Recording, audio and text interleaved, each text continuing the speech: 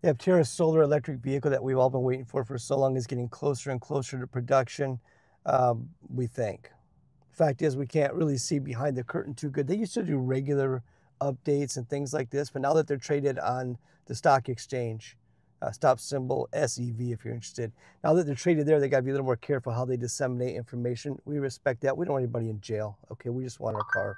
Thank you so much for the members of the channel. You guys are the ones that keep the wheels turning on the Positively Charged YouTube channel. We appreciate you so much. We saw the setup they're using to do the builds that they're going to use for crash testing and for validation. Now somebody asked me, are they still going to crash test these? I don't know the answer to that. So yes, we've been told they're going to crash test them. If they have airbags, they have to crash test them, and they do have airbags.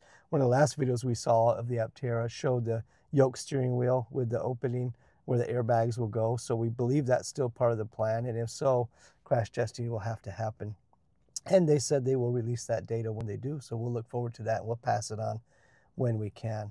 But the last thing we knew was they're building several of the validation vehicles. This is the vehicles they'll actually put on the road to test everything in real life, from range to suspension. Just everything has to be, monitored, tested, and adapted from real life use. Get out there on the roads. But then the plus to that is when these cars are on the roads all over San Diego, then more and more people are going to take notice.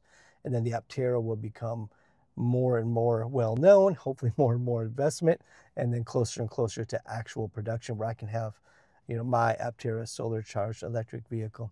It's an exciting journey. We've been following this company for years now. We put in our reservation years ago, and we just haven't ever stopped looking for and sharing what we learn about what's going on. Such a fun company, having met the CEO, having met the head of marketing and several of the people there. They're just wonderful, regular people that have a passion for building something that's just never been done before.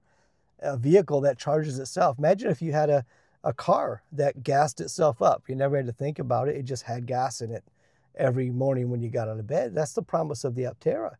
This is a vehicle that will never possibly, depending on your driving, your use case, never need to be charged. I mean, it's just going to provide its own fuel, take nothing from the grid, and possibly give some things back to the grid with vehicle to load or vehicle to the other thing, vehicle to grid or vehicle to load. That's supposed to come in the future as well.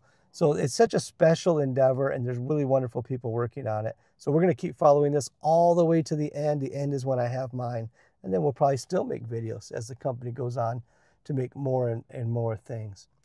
And if you do want to go on a road trip with the Aptera, you don't have to wait for the sun to charge you up, It's got a battery that'll get you about 400 miles of range on a charge. Uses the Tesla charger, the NACS, which means you should have access to all the Tesla chargers and the CCS chargers with adapters.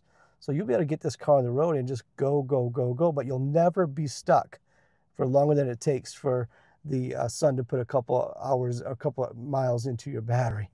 And if you go camping, this is something they talk about a lot. Let's say you go camping and you get there and you stay a week or two. You might leave the campsite with more juice than you showed up with if your Aptera is just sitting while you're hiking and swimming, right? You're not going to be in your car. So the Aptera solar charged electric vehicle, there's not a whole lot of updates to give other than keep your eyes on it. It's coming. And when we get ours, we're going to share every detail with you that we can. Have a great day, everybody. Watch another video if you want. Right there. I don't even know what it is yet. I'm sitting in my car, so I'll find out when I get home. I'll decide. But it's going to be about the Aptera Solar Charged EV. I'm Chad. We drive the Lightning, the Positively Charged YouTube channels. Thank you.